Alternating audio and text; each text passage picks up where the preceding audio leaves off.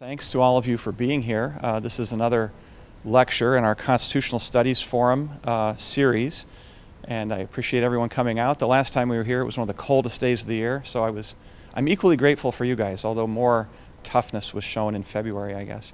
The series is, I should say, sponsored by the Department of Political Science and also supported by the funding of the Jack Miller Center, so we're grateful for that. We're going to hear today about John Locke. And the question was, John Locke a libertarian? Our speaker is Professor David Azerrad, who is a professor at Hillsdale College's Washington Center. Prior to joining Hillsdale, Dr. Azerrad was the director of the B. Kenneth Simon Center for Principles in Politics at the Heritage Foundation, and he has taught previously at American University and the University of Dallas. He is a native of Montreal and received his BA from Concordia University, his MA from Carleton, and his PhD in politics from the University of Dallas. So he is a great Canadian in the pantheon with Norm Macdonald, like right about there with William Shatner, I think. But that's in the objective pantheon. Subjectively, he is my favorite Canadian and my favorite Lockean, although you may take issue with that, I guess. But anyway, please join me in welcoming him, and I'll turn it over to you, David. So, all right. Thanks. I don't know how much of a compliment that is, because I don't think Carson knows more than one Canadian, so I don't know what it says for me to be his favorite Canadian. So our topic today is, was Locke a libertarian? Have any of you here heard of the Cato Institute?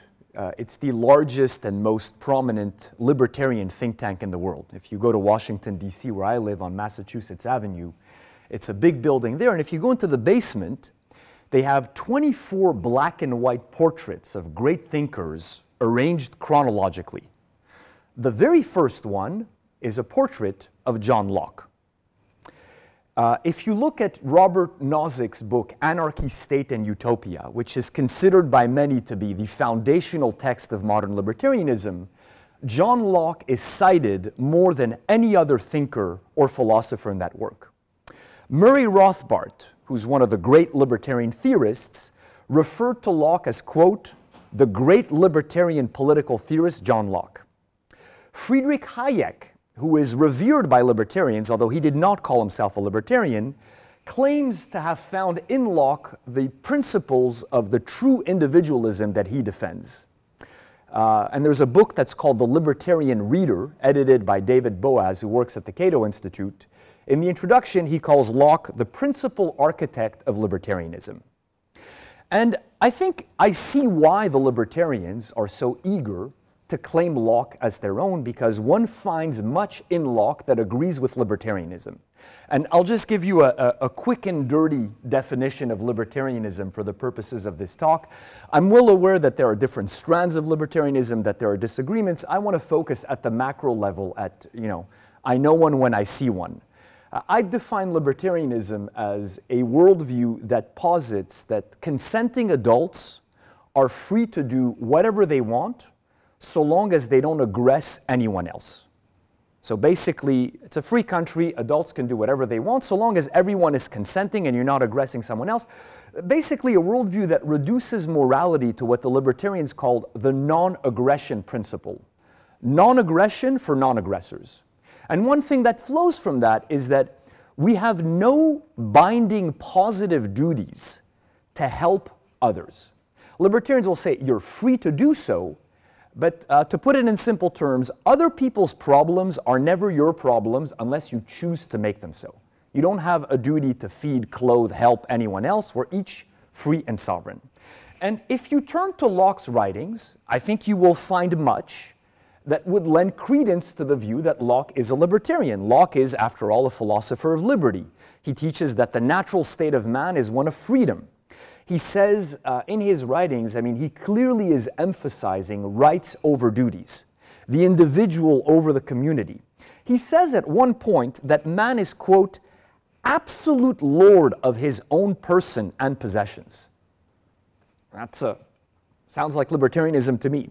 When he turns from the individual to the state, and he tries to describe what are the powers that the government has, he says that government has, quote, no other end but the preservation of property.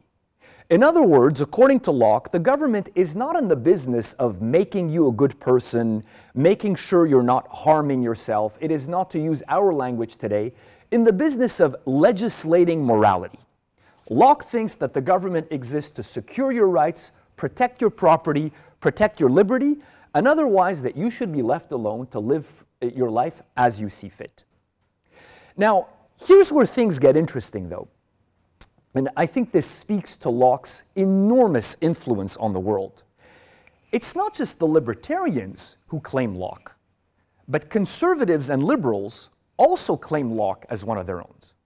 And they have a pretty good case based on what Locke writes. So the conservatives, for example, point out that Locke seems to have been fascinated with Scripture, that half of his published works deal with the Bible. They point to the numerous invocations of God and natural law in his writings, and the fact that his book, Some Thoughts Concerning Education, is all about the cultivation of virtue in children. Liberals, for their part, say, yeah, but Locke also emphasized the natural equality of men and women. He was very critical of patriarchy. He defended the separation of church and state, and he said that reason, not revelation, was our only star and compass. So it would seem, at least on the surface, that Locke is all things to everyone and that he speaks to all of us. The one exception would be the woke left. I think that Locke is too white, too straight, too male to be claimed by the woke left, but setting that part of our contemporary politics aside, everyone seems eager to claim Locke. Now, you may say at this point, who cares? You know, Locke is long dead. Let the libertarians, conservatives, and liberals all have him. What's it to me whether Locke was a libertarian or a Socinian or heaven knows what, or a closeted monarchist? I think Locke matters, though, for two reasons. That he's different from some of the other thinkers in the tradition because he really matters to us, in particular, us moderns and us Americans, for two reasons. One is Locke's enormous and undeniable influence on the American founding. Locke's second treatise has been called the textbook of the American Revolution, and Locke has been hailed as America's philosopher. Jefferson lifted verbatim two passages from the second treatise, which he included in the Declaration of Independence. I won't say plagiarized because you're college students and I don't want to give you bad ideas, but the line long train of abuses and the line that men are more disposed to suffer is straight out of Locke.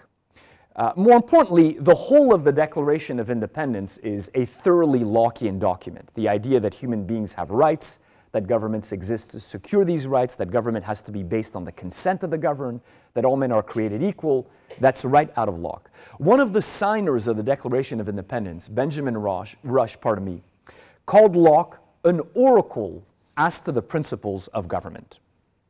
And then second, Locke wasn't just influential on America. Locke had an enormous influence on the modern world, i.e. on building the modern world we live in. In his writings, I think you will find the deepest and perhaps clearest articulation of the foundational concepts that have shaped the modern consciousness: equality, rights, government by consent, liberty, property. All of this is in Locke. I'd put it to you this way. Since the Ancien Régime of aristocratic privilege and inequality is dead and gone, since all modern politics takes place within the parameters of equality and rights, then what Locke really thought is actually of great import to us. Because think of it this way. If Locke was indeed a libertarian, then it means that America, at its core, is libertarian. And that many features of our contemporary culture that the founders would have never envisaged, say for example the legalization of drugs, or the ongoing sexual revolution, are in fact necessary workings out of the Lockean teaching. You could say if Locke was a libertarian, it would mean that libertarianism was embedded in the American founding, and that a lot of what we see today is just a working out of principles that were all baked into the Lockean cake, you could say. And that would be the case not just for America, but for all modern developed liberal democracies. So I think for this reason, the question matters. And the way I propose to treat it is, well, first beginning with the surface. I conceded that on the surface you can find many passages in Locke that make him sound like a libertarian. However, I think you can find many passages that would give palpitations to libertarians in Locke's readings. And I want to look, I gave you a handout. There are 4 of them that reflect 4 important Lockean teachings. And I would like to look at them. And in every single case, I have never heard of a single libertarian, no matter what strand of libertarian that person is, who would embrace this Lockean position.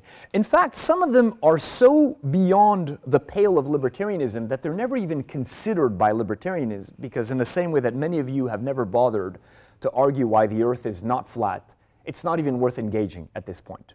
So let's look at the first one, which is what I would call the illiberal Locke. In his letter concerning toleration, Locke places 2 very, very far-reaching restrictions on free speech. The first one, which is not a passage I cited, is Locke bans atheism. He says, those who deny that a deity exists are in no way to be tolerated, end quote.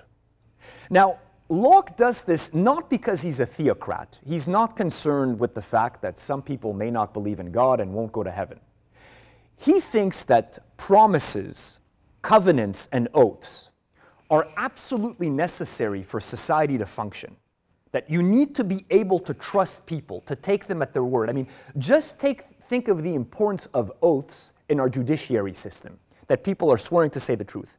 And Locke thinks, you don't need to agree with him, that atheists are not bound by their words because there's nothing to back it up. And so he says that in a Lockean society, the magistrate must ban atheism.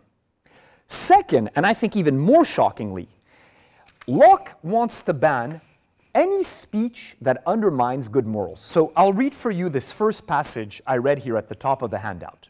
He says, no doctrines adverse and contrary to human society or to the good morals that are necessary to the preservation of civil society are to be tolerated by the magistrate. So notice the language.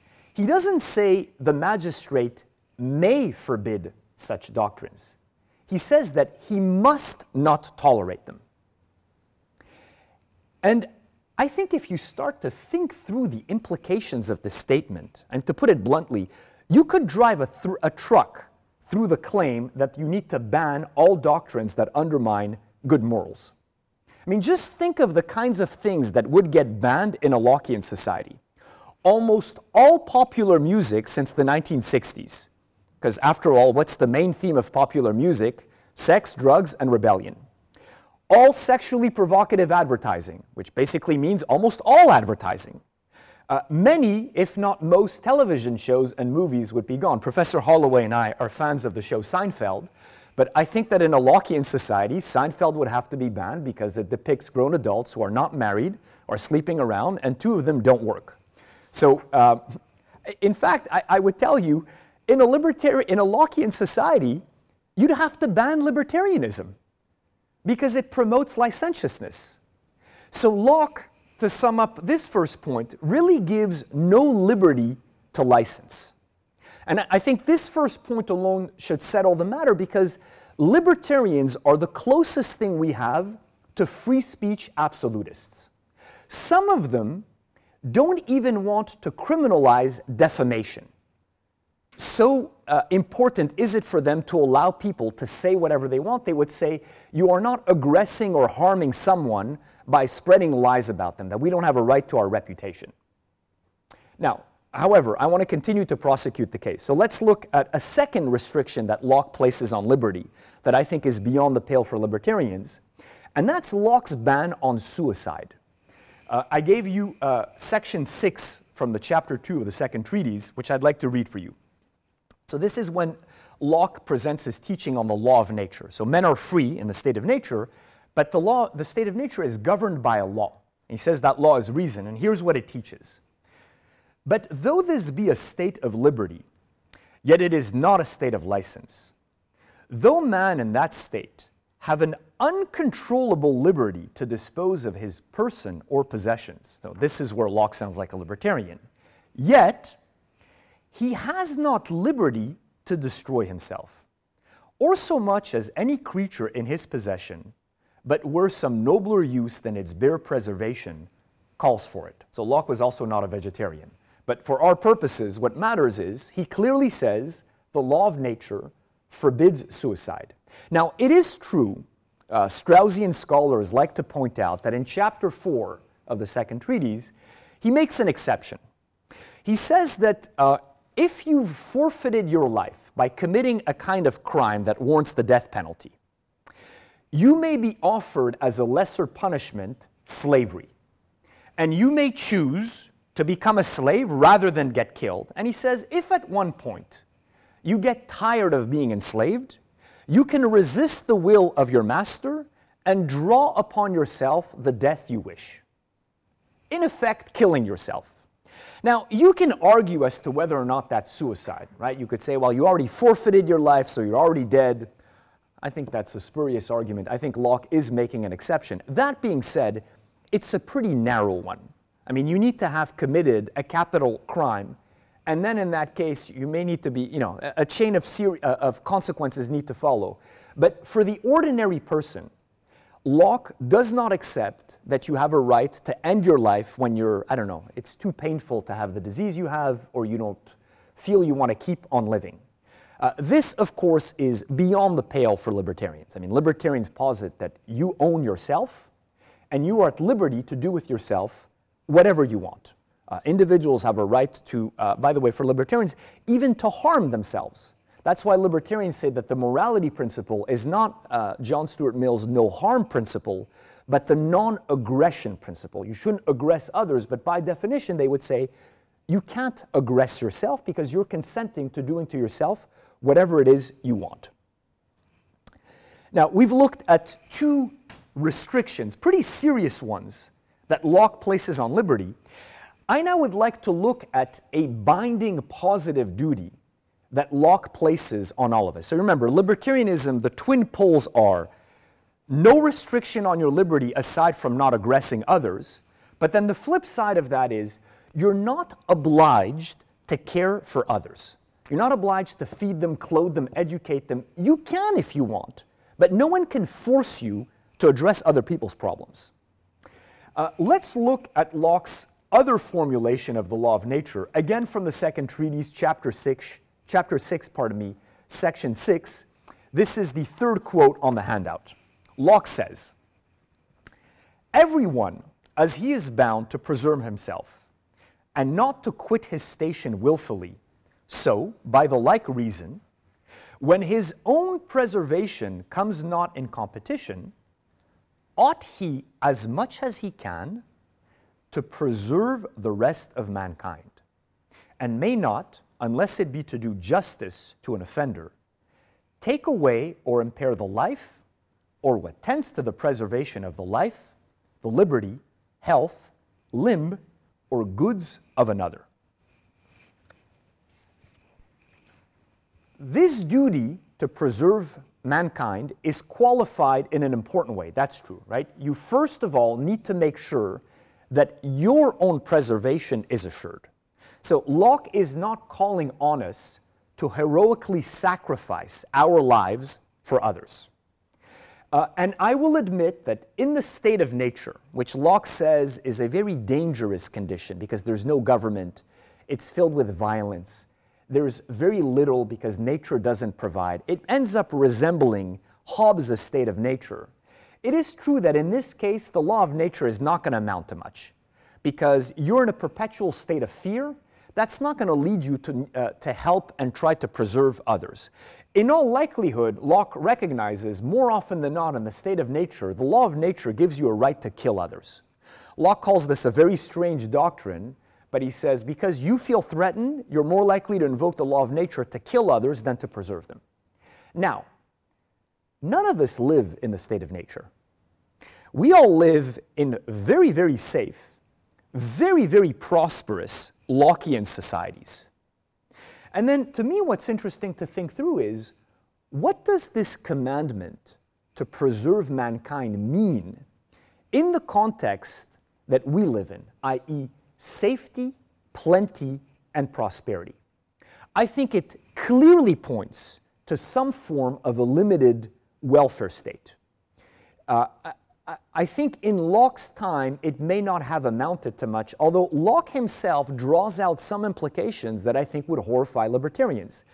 He has an essay that he wrote on poor laws, how to deal with poor people in England at the time. And he says, everyone must have meat, drink, clothing, and firing, i.e. heat, firewood. So much goes out of the stock of the kingdom, whether they work or no, i.e. even if you are not working, you are entitled to meat, drink, clothing, and firing from the common stock of the kingdom. And in this passage that I had you read, you notice that he includes not just life, liberty, limb, but also health. Now, think through what this means for 1 second. You are not allowed to deny emergency health care to people who are in need. I would also add, you're not allowed to deny to people life-saving medicine if they can't afford it. You shouldn't sacrifice your own life. You know, if Locke would say, if there's only life-saving medicine for 2 people, you and the other, you take it. You don't need to give it to the other. But in America today, we have plenty to go around. What's more, the law of nature isn't just about your fellow Americans or your fellow countrymen. It applies to mankind. So think of what this means for 1 second. Locke is saying, we very wealthy Westerners have a duty to provide life-saving medicines to third world peoples who can't afford them. I mean, Locke doesn't say that himself, but it is a perfectly legitimate, and I would argue, necessary inference from the principles he lays down. So, while I won't go so far as to claim that, Locke embraces something like Christian charity, and I fully recognize that in Locke, rights trump duties. Remember, you only turn to the preservation of others after you've first ensured your own preservation. Nevertheless, it is undeniable that Locke recognizes that we have positive duties, binding positive duties that the government can enforce to preserve not only our fellow countrymen, but the rest of mankind. And then fourth, I want to bring it all together by looking at Locke's teaching on the family. Because in his teaching on the family, you see both of these doctrines that would be anathema to libertarians. A restriction on the liberty of adults and a duty to provide for others. Locke's teaching on the family is complicated. It has many dimensions. I just want to highlight 2. The first is the restriction he places on divorce. Locke's teaching on divorce is subject to some interpretation, but he clearly does not endorse a no-fault divorce regime. He says that parents are obliged to remain married until, quote, the children can shift for themselves. So you're not allowed to divorce until the children have reached an age where they are independent. And then second, he says, it is legitimate for positive law, i.e. the magistrate, to make marriages perpetual. So he's saying the nature of marriage is not for life. He says the nature of the thing is only as long as the kids need you. He's not saying you need to divorce afterwards, but you may. However, he then says it is legitimate for the government to make marriages perpetual, bar none. So in his discussion of marriage, or as he calls it, Locke is many things, but a romantic he is not. He calls marriage conjugal society. I mean, if any of you are looking to propose one day, I would not advise you ask a young woman, would you like to enter into a conjugal society with me? I mean, Locke is, if you want romanticism, you turn to Rousseau, not to Locke. But in his discussion of conjugal society, he clearly subordinates the liberty of adults to the well-being of children. And then second, and this is the one that is even more striking, I think, is the duty he imposes on children to care for their parents. So Locke says that children are bound to honor and assist their parents for the rest of their lives in proportion to the care and attention that the parents bestowed on the children. So it's a contingent duty. If your biological parents abandoned you, Locke would say you owe them nothing. And even if your biological parents raised you, but they really did the bare minimum, well, you owe them, in turn, the bare minimum. So the Lockean family is animated, you could say, by a spirit of quid pro quo. Okay? This is not the biblical injunction, honor thy father or thy mother, which is a categorical imperative, no ifs, ands, or buts.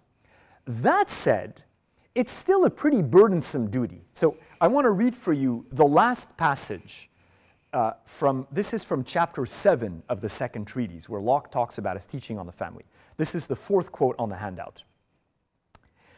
God, having made the parents instruments in his great design of continuing the race of mankind and the occasions of life to their children, as he hath laid on them an obligation to nourish, preserve, and bring up their offspring. So as a quick aside, some libertarians go so far as to deny, Murray Rothbard, for example, that parents have a duty to provide for their children.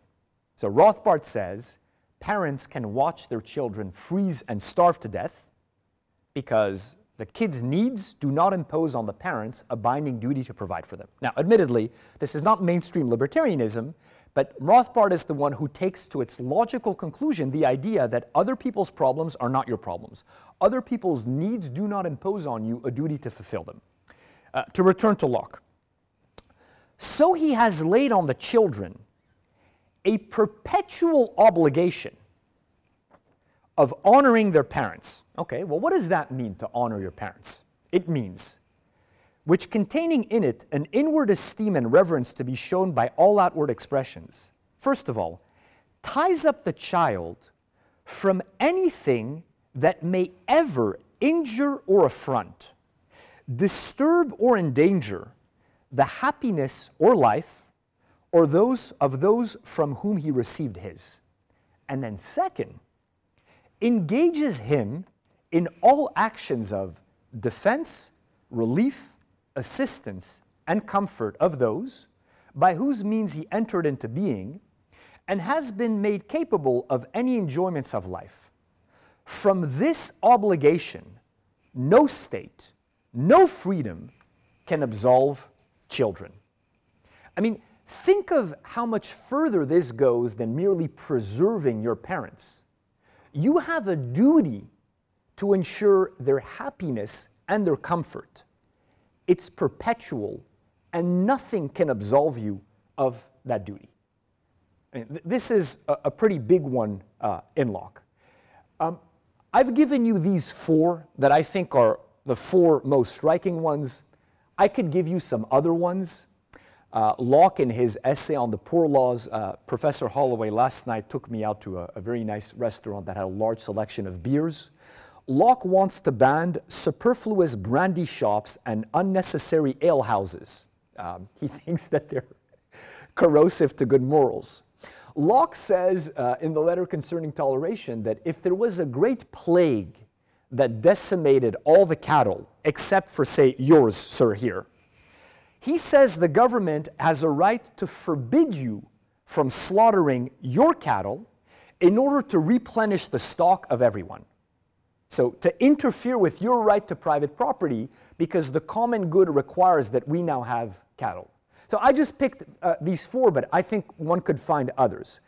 I think what these make clear is that Locke was most emphatically not a libertarian. Heck, I mean, I would tell you, if you look at the first one, Locke wasn't even a liberal, at least in the way that liberal is understood these days. I mean, my students are always shocked because they mostly know of Locke these days through his conservative critics. People like Patrick Deneen, like Yoram Hazony, Sohrab Ahmari, all of this post-liberal right that says liberalism is bad, we need to go beyond it because liberalism leads to drag queen story at the local library. Liberalism means obscenity in the public square. Locke was not a liberal. Locke was actually quite censorious. I mean, he not only wasn't a libertarian, he was not a free speech absolutist. Now, I want to press the matter further. I think we can see even more clearly the difference between Locke and libertarians if we zoom out. If we compare the overarching aims of their political projects, i.e., what is the end goal of libertarianism and what is the end goal of Lockeanism? The end goal of libertarianism is actually quite easy to discern. It's autonomy. The goal for libertarians is to create a world in which every last person is a self-legislating, sovereign individual. Do you know what the word autonomy means? It comes from the Greek auto-nomos, self-legislating. I think the libertarians would say John Donne the poet was wrong. Each man is actually an island unto himself. Every individual, they think, should be free to fashion and refashion himself or herself into whatever he or she wants, subject only to the requirement, as we've mentioned, that you not aggress someone else. What matters, I'd put it for you this way, what matters for libertarians is that people be free, not that they use their freedom in any one particular way. In fact, libertarians are resolutely non-judgmental when it comes to what people do with their freedom. There's an article that I found very helpful to help me understand libertarianism and to be fair to it. It's by a gentleman named Walter Block. I think he's since passed. He was a fairly prominent libertarian at the time. And the article is called Libertarianism versus Libertinism. And Block, in the essay, calls himself a cultural conservative, and he denounces libertinism, sexual freedom, drugs, obscenity, as being perverted. However, he says, he doesn't want to ban it. He makes clear that the issue for a libertarian is not, do you approve of someone else's lifestyle, but do you want to use the coercive powers of the government to forbid that person from living their life? So he says, I, as a cultural conservative, can disapprove of someone's lifestyle. I just don't think that it should be criminalized. He says, the libertarian is someone who thinks that the libertine should not be incarcerated. The libertarian project, then, is really just limited to emancipating the individual from all coercive strictures on his behavior. Once this is accomplished, once you've either eliminated government, many libertarians are anarchists. Murray Rothbard, for example, is, I think, the most prominent one. He called himself an anarcho-capitalist. He thought that markets would take care of everything, delivering mail, the police, you need no government whatsoever. Or, some don't go that far. Robert Nozick, who I mentioned, wants to create what he calls a night watchman state. A very, very, very limited government that does the bare minimum of just securing rights to life, liberty, and property. Once that's been accomplished, libertarianism has no reason to continue to exist because it is not in the business of telling you how to live your life. So it's obviously a marvelously simple political theory, which I think accounts in no small part for its appeal. There are no ambiguities or trade-offs in libertarianism. Every question of public policy can be reduced to a simple consideration. Does this enhance or restrict the liberty of the individual? Period. And as a result, libertarianism doesn't have all of the ambiguities and the paradoxes and the tensions that you find in almost every political theory. It is also, I should add, and I don't mean to take a dig at any libertarians in the room, but it is a marvelously self-indulgent worldview. I mean, it basically tells you that you get to do whatever the hell you want all the time, and that other people's problems are not your problems. No one can force you to do what you don't want to do. If I was asked to select a song for the Libertarian soundtrack, I would recommend Rage Against the Machine's F You, I Won't Do What You Tell Me. I think that would be a fitting testimony to the libertarian spirit. To hell with you, this is a free country, I don't have to do this. Now, what about Locke? Is Locke in the business of creating a world of autonomous, sovereign individuals? Well, as I told you from the outset, in certain regards, yes. I mean, I think it's undeniable when you read Locke, when you read the Second Treatise, when you read the Letter Concerning Toleration, that Locke is encouraging all of us to think of ourselves first and foremost as rights-bearing individuals. Locke wants to disentangle us from the authoritative communities that lay claim to our persons, our property, and our souls. You know, I found that the clearest way to think about it is there are three targets for Locke: the government, the family, and the church, i.e., political leaders, statesmen, fathers, and priests. All three of them lay claim to a part of you. All three of them claim to have a right to rule you, always for your own good. And Locke is trying to defang them, to say actually, no, these institutions exist to serve you and you enter them consensually. They don't have absolute power over you. So Locke is not trying to get rid of the government. Locke has no anarchist streak in him. He's not trying to abolish the family. You saw the teaching, there's limitations on divorce. He's also not trying to abolish churches. He is, however, trying, in fact, Locke was quite committed to religious liberty. Locke is, however, trying to defang them, to limit their powers in order to better protect the individual. And so in this sense, there are close affinities between Lockeanism and libertarianism. For both of them, you know, the analogy I always give my students is, you know when you play with your camera, you can zoom into something and make the rest blurry? So in a traditional society, the individual is blurry. And what is front and center would be the political community, the family, religion, the priests. What Locke is doing is changing the focus. You still have families, churches, and political communities, but the individual is now front and center. And both libertarians and Lockeans, I think, will scoff at the claims of monarchs, fathers, and priests who want to coerce people's beliefs and actions.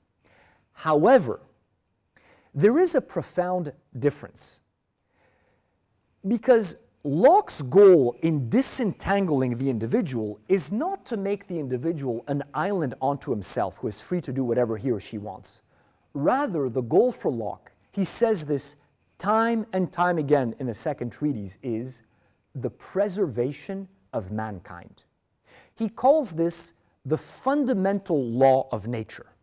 Now, of course, a libertarian would say, well, we also want to preserve mankind.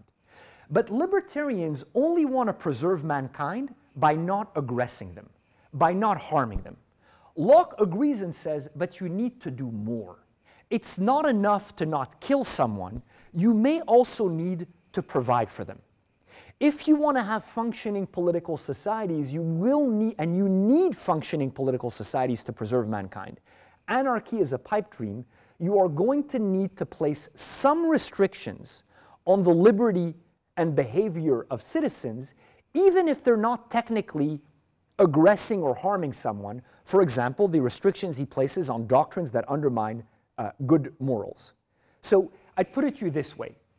If in Locke there is a tension between individual autonomy and the preservation of mankind or of the political community, Locke picks the latter. He says that the preservation of mankind trumps autonomy when the two are in conflict. Now, I want to end by addressing one important wrinkle in the argument that I think is something that, you know, I first wrote this paper 10 years ago when I just finished writing my dissertation on Locke, and I was much more Lockean than I am today. And in the ensuing 10 years, I've thought some more about Locke. I've studied libertarianism more. And I'm no longer as sure as I was for the following reason. I I think the best argument that the libertarians have is, yeah, Azerrad, of course we know these passages. But here's the thing. They're inconsistent with the underlying principles of Lockeanism. So yes, Locke says you need to ban atheism, you need to do this, you need to do that, but he has no grounds on a Lockean basis for doing so. And we, the libertarians, are the consistent Lockeanism.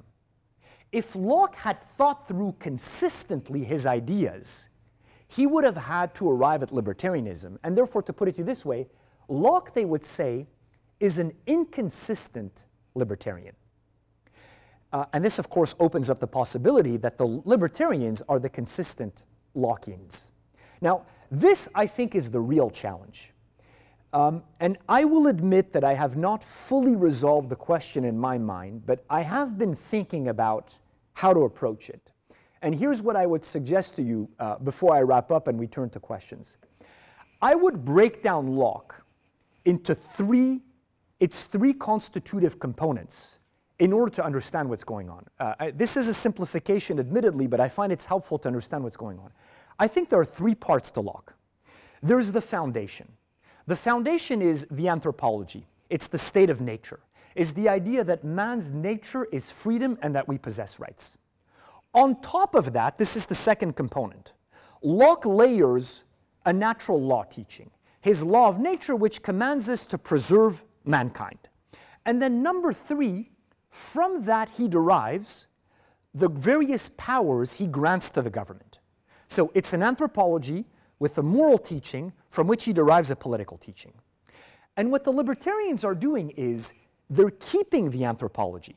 They keep the state of nature.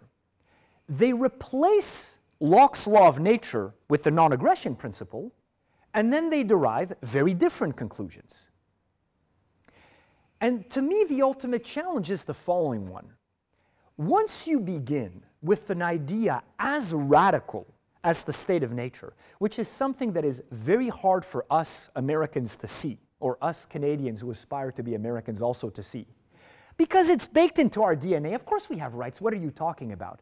But you need to realize what a revolutionary idea it is to say, you are first and foremost not the son of your parents, not an American, not a whatever religion you were born to. You are first and foremost a free, rights-bearing individual. And you get to pick your religion, you will get to pick which country you live in. You're not even bound to remain in the country you live in. Once you posit that man has, to quote Locke, an uncontrollable liberty, then couldn't you say that the non-aggression principle is actually the more reasonable moral principle to govern the state of nature? That Locke is, you could say, maybe an unstable concoction of two elements. He's got this explosive state of nature idea, and then he's got, yes, this quite reasonable law of nature teaching. But I think the libertarians say, but these two things don't go together.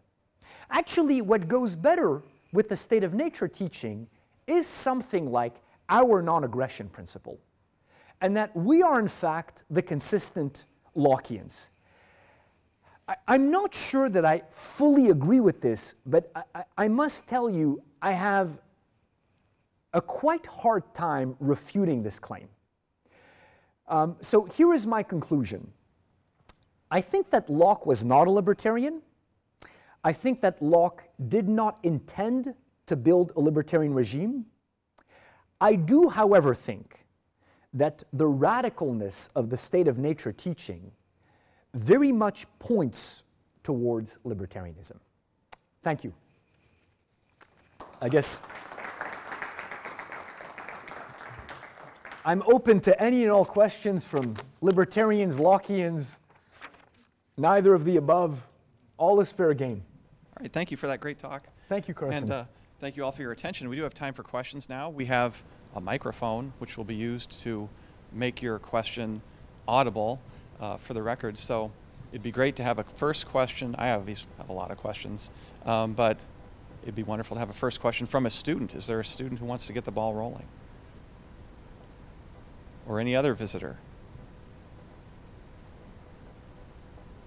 All right, it falls to me then. I'll start. It seems to me that you could formulate it this way. I'd like to hear what you say about this, Dr. Azerrad. The libertarians make a mistake in regard to Locke because they think that in civil society you can do anything that is morally innocent, whereas Locke doesn't in fact say that. He says that's the way it is in the state of nature, but there's a passage I think we've talked about at one point where he says once you consent to enter into civil society, the government will have a right to make positive laws that are for the sake of the convenience and the preservation of everybody in the society. So that, for example, when there was a controversy a number of years ago about, say, the Affordable Health Care Act, right, Obamacare, libertarians would criticize it by saying, well, the government doesn't have a right to control how you get your own health care. They can't regulate you and tell you what to do in that regard. But it seems to me that, well, that may be a legitimate libertarian principle, but it's not a Lockean principle. Locke would say in the state of nature you can do whatever you need to do that's moral to preserve yourself, but once you enter civil society may do things like say, you need to have a license to practice medicine, things like this. I just wonder if you have a reaction to that. So I don't know if Carson is calling for a Lockean defense of Obamacare. I mean, that might be a bridge too far, but no, your point is well taken. I mean, one of the things I've noticed over the years in teaching and rereading the Second Treatise is there are two distinct considerations for Locke when you're thinking about politics. One is the rights of the individual, but then the second one is the common good or the preservation of the society as a whole. And Locke always distinguishes the two. The former is not reducible to the latter. So I think that what someone like Robert Nozick would say is, yeah, there is a common good. It exists when you secure everyone's rights. The government doesn't need to do anything beyond that. The common good is the sum total of securing the rights of everyone in this room. What Locke would say is, obviously the government needs to secure rights, but there will be cases where there is a tension between the rights of some and what you need to do to preserve the society as a whole. So I gave you one rather innocuous example, the plague that kills all the cattle. And Locke, a libertarian would say, you're not allowed to tell me not to slaughter my cattle. The cattle is mine. I do with it what I want. Locke would say, actually, look, we need to replenish the, what do you call it? Cattle is not flocks, it's the, I'm losing my English. Herds, that's it. You need to replenish the herds. You are forbidden from slaughtering your own cattle until they reproduce sufficiently. You sell them off to others, and then you'll be allowed to do so again. These are two distinct considerations. Now, to go back to my point, though, take a more extreme example. Can the government ask you to risk your life to defend the country? I mean, Locke says yes, but you really got to ask yourself, how can he justify that? Locke teaches you that the only reason we have government is to protect your rights, because in the state of nature, it's very dangerous. Everyone is trying to kill you. So we set up a government for one reason and one reason only, to protect our rights. And then you want me to risk my life to protect my life? That doesn't make sense. And so I think you could make the argument, Strauss says this in Natural Right and History. He says this about Hobbes, but I think you could apply it to Locke, that he destroyed the moral basis of national defense. I think it becomes hard in a Lockean society to justify the power of conscription, which, by the way, is an absolutely necessary power because the political community will be attacked. Now, Locke himself grants this power to the government. I just think, to go back to my point, I think there is a tension in Locke that the libertarians exploit. Now, I'll say one last thing. Look, this tension is at the heart of politics. I mean, there is always a tension between what the individuals want and what the common good requires. And there is always a temptation to try to resolve that tension. So I think some of you have read Plato's Republic. Socrates in the City and Speech solves that problems for the guardians by basically abolishing their individualism, they have no families and no property. Marx resolves this tension by claiming that man's nature is social and that after the communist revolution, we will all be social beings and that selfishness will disappear. The libertarians try to solve this tension by saying the common good is reducible to the aggregation of everyone's individual rights being secured. I would say Locke, to his credit, doesn't solve the tension because the tension can't be solved. There will be such a tension. It is at the heart of politics. And I would say that Locke, to his credit, recognizes it. But I guess to his discredit, in a certain sense, heightens it by emphasizing so much the rights and liberties of the individual and the idea that the political community exists for the individual, which makes it then hard to justify restrictions on the liberty of the individual. Could I follow up just a little please. bit? And I learned something that I did not know about Locke. I'm not surprised, or I'd forgotten about Locke, and I just want to build on the distinction I made a minute ago between the state of nature and civil society. I take it that based on what he says, in the state of nature, according to natural law, if you have children with somebody and they're grown up and can shift for themselves, then that couple doesn't need to stay together any longer. But you said the magistrate can legitimately make marriage permanent. Yeah. So what's the reasoning by which you would impose that obligation on people, or by which the magistrate would do that? Why does Locke think it may be, or does he explain? He doesn't. Okay. He doesn't get into it. You know, the one thing I'll say in his defense is a lot of Locke's conservative critics latch on to the first part and almost make it sound like Locke is saying you have to divorce when the kids are grown. He never says that. He simply says that if you want to understand the nature of a community, you should look to its ends. And for him, the primary overarching aim of conjugal society is the procreation and education of children. It's not the only end. He also says it's the care that the spouses will have for one another. But that the overarching aim is that, and then once that aim has been accomplished, there is nothing inherent in marriage that requires it to go on forever. Okay, thank you. Other questions? I've got the mic. Oh, let me bring the mic to you, Professor. Yeah, you were pointing out the tension between the liberty in the state of nature and then moving to a preservation principle when society begins. And I agree, there is that, and the libertarians look more consistent. But if instead of a preservation principle, you go to a contractarian principle where what limits liberty is a voluntarily agreed to cooperative set of rules to advance the common good, is that more consistent? So do you have a particular thinker in mind who would make this argument, or you're asking it generally? Me? No, contractarians generally, yeah. Uh-huh. Yeah, so you would say, I guess that's a good question. You know, why couldn't we all agree to set up a non-libertarian society? Yeah, I mean, we could do that. My point is simply that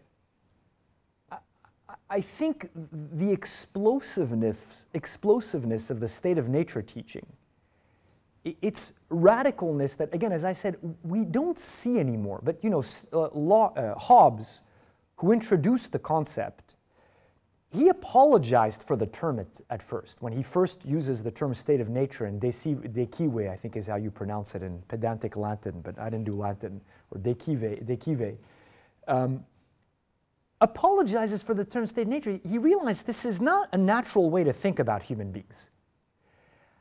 I just think that you're less likely to have that. But yes, nothing would forbid you from doing so. I mean, you could contract to set up any kind of a society, pretty much. Although Locke would say you couldn't contract to set up a society that would harm the rights of others. Yeah, you couldn't agree to set up a society in which you sacrifice children to the rain gods. Locke would say that wouldn't be permitted because it violates the law of nature. But I guess you're saying, couldn't you go beyond the law of nature? I think you could. I just remain bothered by, I guess, what kind of contract best accords with the principles of the state of nature. I don't think it's a Hobbesian one. I'm not sure it's a Lockean one. The more I think about it, the more it seems to me it would be a libertarian one. Yeah, what about a Rawlsian one? I got the mic, so I'm amplifying for our questioner. Yeah. Well, what do I think, or what would Locke think?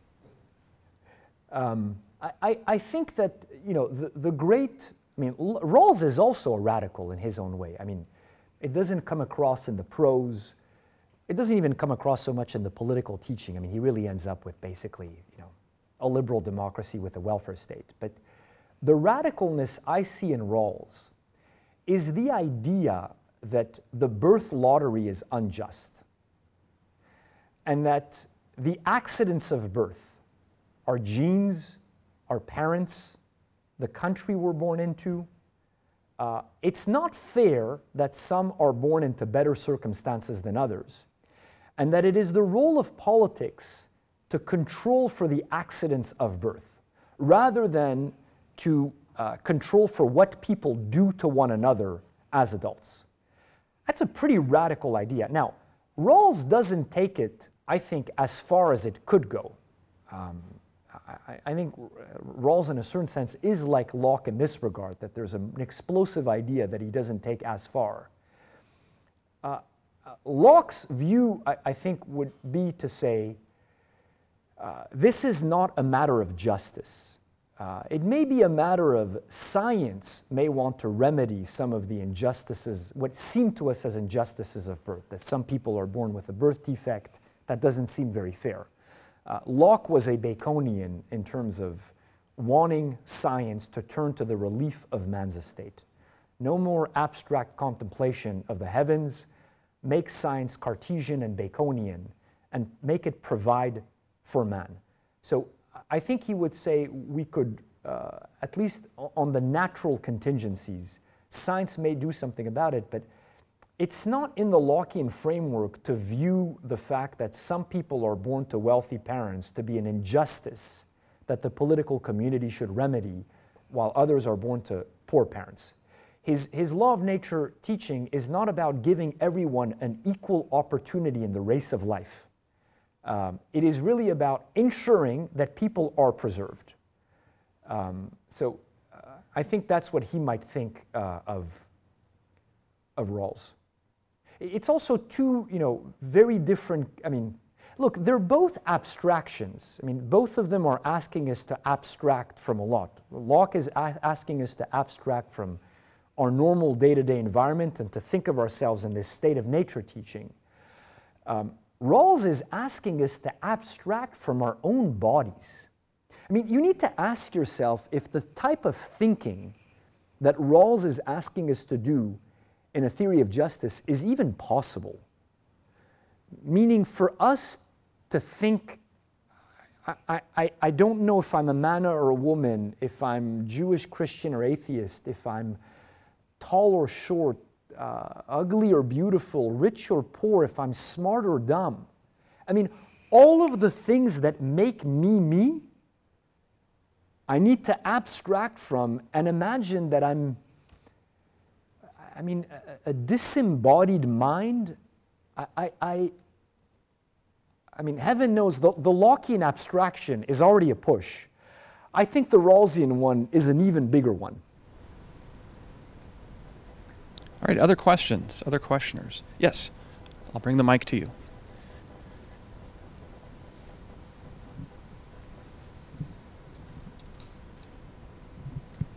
Quick question. I'm not 100% sure this is apropos to your lecture, but Locke spends a lot of time looking at the government only doing what is to preserve morality.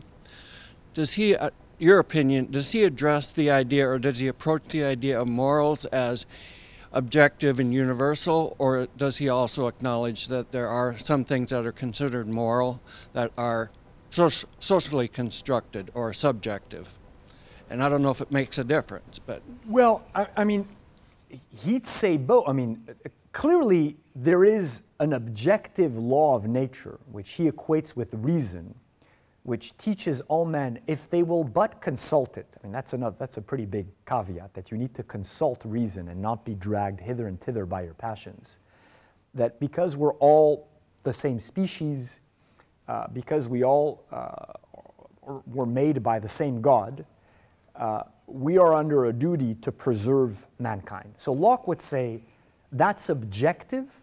It can be known through reason. Now, Locke then is not a fool. He is well aware that most societies are not governed by reason. He's aware that most human beings themselves are also not governed by reason, and that you will find in societies all sorts of practices that are deemed moral, but that in fact are not. I mean, I gave the example of sacrificing, virgins to the rain gods. I mean, Locke was interested in, this is the time in human history where we're starting to get accounts of how people in faraway lands live. And Locke seems to have read quite a lot. He was interested in the primitive peoples of the Americas. So he's aware that there were practices that, at the time they would deem barbaric, and that the people who practiced them thought were perfectly normal. But for Locke, no, there is an objective natural standard of morality, namely this law of nature teaching, that is binding upon all men at all times. But it's, in a certain sense, rather rudimentary, and therefore allows for a great diversity of, customs and manners when it comes to a host of secondary moral issues, like what's the right way to address your parents, how should you structure the relationship between a parent and a child. I mean, there's going to be room for a fair amount of diversity that way, but there are some underlying moral principles. Other questions?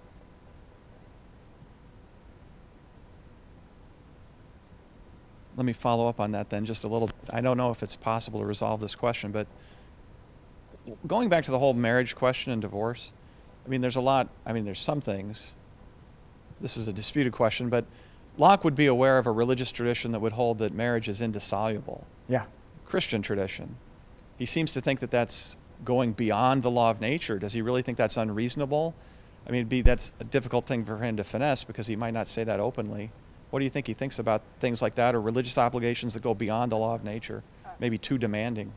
Yeah, I mean, this raises a very disputed, it's kind of the central question among scholars is, was Locke a Christian? I'm not going to weigh in on this one. I do think it is non-controversial to assert that even if he was clearly not a small O orthodox one. That his Christianity broke decisively with many tenets of what Christians at the time would recognize as Christianity. He has a book called The Reasonableness of Christianity, which I think a more fitting title might be The Lockeanness of Christianity, in which he Lockeanizes Christianity, but while claiming to reveal its true nature. And lo and behold, it's completely compatible with the Lockean natural rights teaching. I think he saw a clear tension between some teachings of the Bible and his project. He clearly had a problem with the doctrine of original sin. He famously says, we never authorized Adam to contract on behalf of us, and so why should his sin be transmittable to us? He clearly had a problem with the doctrine of providence, because he thought that if you emphasize it too much, it makes men less likely to labor and acquire. And he wanted to excite human industry. His state of nature teaching in chapter 5 of the second treatise is meant to displace the idea of a Garden of Eden. He says, in the beginning, all the world was America, by which he means poor and undeveloped, i.e. the America that the Europeans found.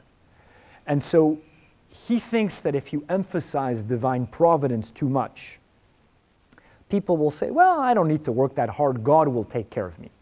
And Locke very much wants to emphasize the unprovidedness of man's natural condition in order to stoke their industry. Now, I think, you know, he would say that, going back to the point I made, it would be legitimate in a Catholic society to make marriage permanent. That would not be violating the liberty or the rights of the people. Which, by the way, I'll mention in passing, you know, one unfair slur against Locke is that he was anti-Catholic. People point to one of the restrictions he places in the letter concerning toleration, saying you're not allowed to tolerate a religion that teaches its adherents that they are subject to a foreign prince. And people say, aha, he means the Pope, and therefore we should not tolerate Catholicism. But if he wanted to say the Pope, he could have said the Pope. And the only references to Catholics in the letter concerning toleration are positive ones, that we ought to tolerate some Catholic doctrines like transubstantiation, because what's it to us whether you think this is the body of Christ or just a piece of host?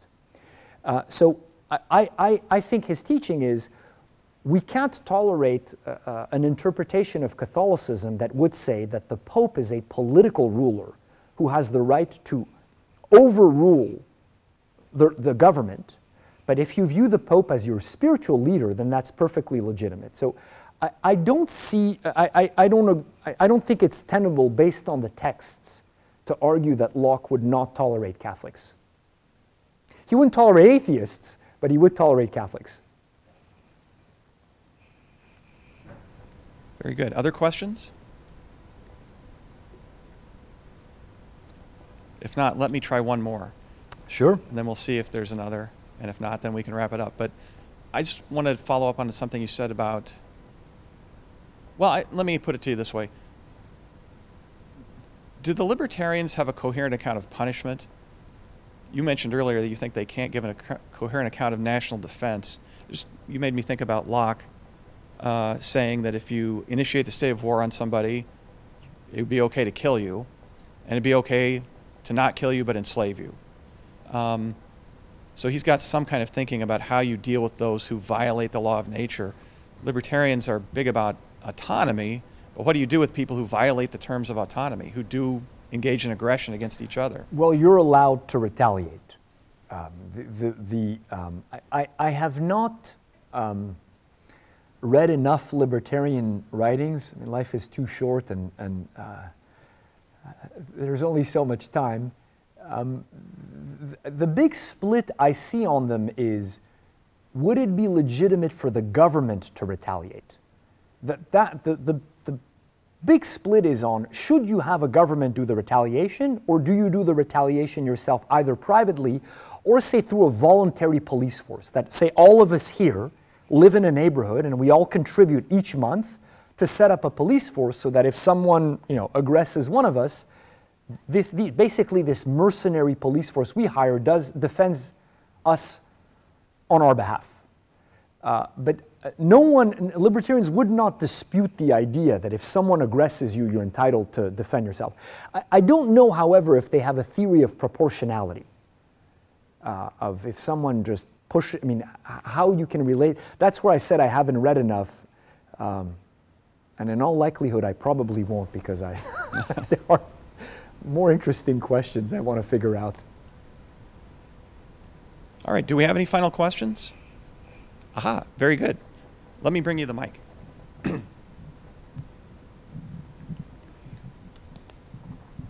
My question is more in regards to Locke's view on the family. Did Locke see an obligation to marriage in terms of like protecting the well-being of those children, or just like marriage if it arose for the I don't know exactly. No, he did not think you were under. I mean, Locke was a bachelor. Most philosophers tend to not marry, or if they marry, say like Socrates, they're not very good husbands or fathers. So there is not in Locke a duty to get married. There isn't even, this is where Locke is amusing. You know, you may know in the book of Genesis, the very first words that God speaks to man are, "Be fruitful and multiply." It's a commandment, an exhortation that we are under a duty, if we are believers, to have many children. When Locke interprets this passage, in the first treatise of government, it's section 33 if you're interested, he says, it contains within it too the encouragement of the improvements of the arts and sciences. So what he's more interested in is reading into that biblical verse commerce and science. Saying, well, you know, if you want to be fruitful and multiply, you need prosperity and you need modern science. And that's what the Bible really wants. You know, as if the Bible is Baconian or Lockean or is glorifying free markets. But even in that verse, which imposes on all human beings a duty to have kids, his emphasis is not on the kids part, but on the Lockeanizing it, making it about commerce and acquisition, and then the sciences for the relief of man's estate. Locke on Scripture is always very, I find, amusing because he is impious, but not in the shocking way that other impious authors are, more in the moderate Lockean way that Locke is. And then I guess my follow-up to that is sort of, you mentioned the obligation that children have that Locke described to like take care of their parents. Yeah. Were children, like when Locke describes that, are children supposed to move in a sort of like coalition to protect their parents, or is that an individual right brought upon each child to like preserve the prosperity of their family? I mean, he frames it as an individual right. So I guess, are you asking, you know, could we set up Social Security and Medicare because we don't want to care for our parents and we want to move on with our lives and we'd rather have someone else take care of it? I think Locke might say yes, so long as it's voluntary. So I think Locke would say the problem with Social Security and Medicare is, well, one is it goes beyond, insofar as it's compulsory, which it is, it goes beyond the mere preservation of life. I think Locke would say Social Security and Medicare could exist, but only for people who would die without it. Otherwise, we're not in the business to ensure a comfortable and pain-free existence for you. We're in the business of keeping you alive, and that's it. Now, in terms of what about all of us deciding to pay people to care for our elderly parents, I think Locke would say, you know, if it's so long as it's voluntary, that's fine. Now, you know, you could make an argument, but might this not be undermining the happiness of your parents if they feel that you don't really love them because you're off, you know, living your life wherever you are and they're parked in a retirement home and yeah, you're paying for it. You know, Locke obviously doesn't think about all these things, but I think you could make a Lockean argument that this might undermine the happiness of your parents. Because he says, remember, you're in the business of ensuring that you don't harm their happiness or their comfort. So, you know, these are all things to think through. Locke obviously doesn't flesh them out. He's not a public policy thinker, right? He didn't set up a think tank. He was a political philosopher. But it's interesting to think through these principles, but you could clearly have some hired help to help you care for your parents. I think that would be legitimate on Lockean grounds. What you couldn't do, though, I think, is force me to care for your parents, unless your parents were in risk of life or death, and then you couldn't provide for their preservation, in which case the rest of the political community should kick in. All right, thank you. Let's thank our speaker. Thank you, everyone.